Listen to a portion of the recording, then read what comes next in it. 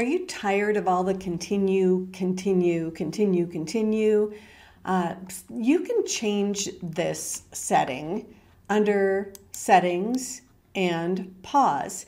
Now, if you turned pause off, that would be a really bad thing because then it wouldn't pause for you to bring up your bobbin thread. But if you're doing just edge to edge and you only have one pattern in your sew zone, then changing your pause settings to just start of pattern means that you don't have that pause before your machine starts moving when you say go. So if you just say at start of pattern, pause is on, oopsie, get out of there, and now if I say go, my machine will just go directly over to the start point, pause for a moment so I can bring my bobbin up,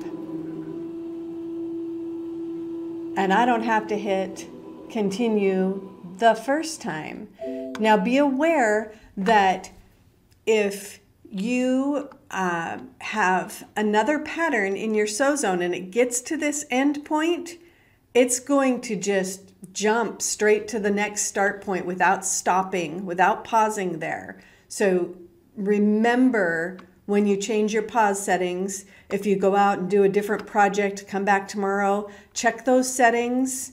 If you're always doing edge to edge, this is a great way to reduce how many times you have to hit continue.